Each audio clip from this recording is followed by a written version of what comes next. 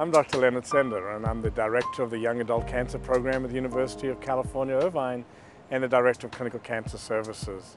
The #1 cause of death from a disease under the age of 40 is cancer.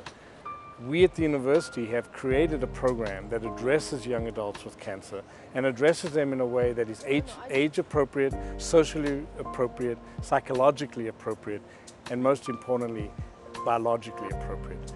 The young adult program is age 21 to 39 years of age, and this group of patients, which make up about 55,000 Americans in the United States in the year 2009, this group of patients has a worse outcome than our older adults and clearly a worse outcome than our young kids. And the tragedy is we've had no increase in survivorship in the last 20 years. We believe this is because most people don't know about it. So we created an awareness program that goes along with our biological program. Here at the Chow Family Comprehensive Cancer Center in the university, we are passionate about making sure that they know that they can have the right treatment, that we take care of the issues that are really important to them, like fertility preservation.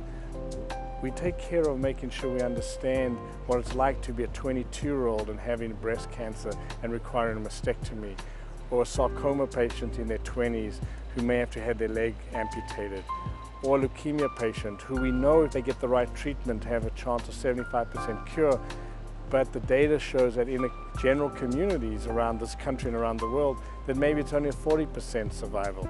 So we know that there's what I call low-hanging fruit.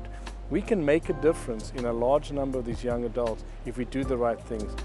One of the big issues that face our young adult patient population is relationships. We're a different society. People are not necessarily getting married when they're 20 or 21, and they often don't have a significant other. So being diagnosed with cancer, what's it mean in how you deal with your relationships? What it means for your work? What it means for your studies? Can you continue your studies? What happens to you when you have an interval, you have a break? We sort of say that they fell off the railway tracks. Our goal is to help them up. Many different aspects, we're approaching the problem not just in the standard way you approach a patient coming to a doctor, but what's it mean to be a patient with that disease in that community, in that society? How do we find them the resources that they need? How do we help them with health insurance? How do we make sure they can still get health insurance when they're finished? How do we keeping them at university? How do we help them in their jobs? And how do we help them with, more importantly, the survivorship issues? We want to cure them. That's our goal. Our goal is curative, which means we have to deal with what is the consequences of the cure that we've just given them. How do we create meaningful survivorship? How do we make sure we encourage them to be the best that they could be, even though they were unlucky enough to have been diagnosed with cancer? And how do we educate a whole new generation of oncologists coming in?